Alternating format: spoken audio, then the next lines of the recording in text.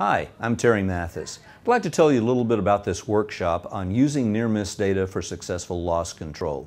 You know, there are a lot of different concepts about what near misses are, how they're defined, even the terminology. Some people don't call them near misses, they call them near hits or close calls. Good catches. Ever heard phrases like that? Now, if you're going to really make a successful program, you got to nail down exactly what it is. After that, you've got to overcome some very common problems that keep people from reporting near misses. And then you got to figure out what to do with that data. How to utilize it for successful loss control. All of those are topics that are covered in this particular workshop in depth. You'll walk out with a very practical knowledge of what's going on and a plan of action to carry you forward. Hi, I'm Sean Galloway. Not only is it important to have a great program and to make sure that all the elements are in place, it's also important to make sure that people trust in the system itself and that we're effectively communicating the rationale for near misses.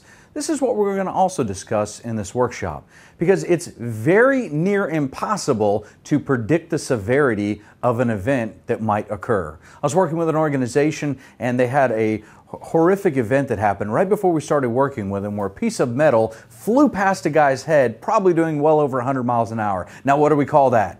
A near miss, near hit, close call, as Terry said. Had the person been standing over just a little bit, might have nicked his ear, enough for a bandage, a first aid. The difference between a fatality and a near miss was about this much.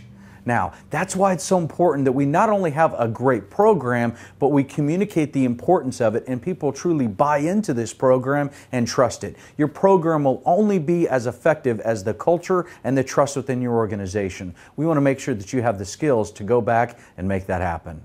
I look forward to seeing you at that workshop. If you have any questions or if you'd like to schedule a private event, please feel free to contact us.